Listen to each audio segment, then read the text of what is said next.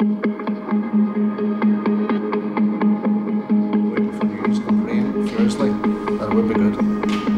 After my birth, Wallers was sent to recuperate for some weeks and I was kept in the hospital while she was away. I remained there for some time. I was a little over a year old when they began to take me to hospitals and clinics, convinced that there was something definitely wrong with me. The reading rooms are all about starting a conversation. We're using quality literature in order to get people to talk about their own lives, about what they have experienced that might be connected to some of the aspects of the stories. Because now the relatives and friends had decided otherwise. They contended that I should be taken kindly, sympathetically, but not seriously. So they're here today reading My Left Foot, which is a very, very emotive and powerful text and would spark off probably a lot of comments and conversations. Sometimes a book can make you question other people's, way of life.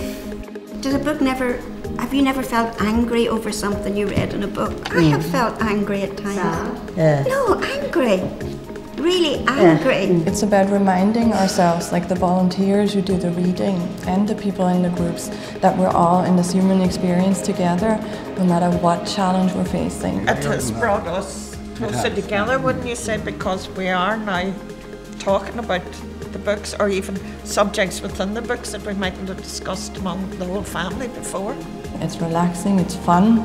The fun aspect is just as big, of course. Like we're picking the literature based on wanting to entertain people, wanting to make them think, make them laugh, make them engage with each other, with themselves, but also with the text. And it's amazing the differences you find as you go around the table. The differences in emphasis, and suddenly you can see something in a completely different light. And it might be something you already know.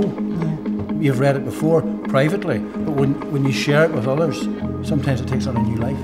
Yeah, because reading is really a solitary thing. If you're reading for pleasure, and this is your pleasure being multiplied, really. Yes.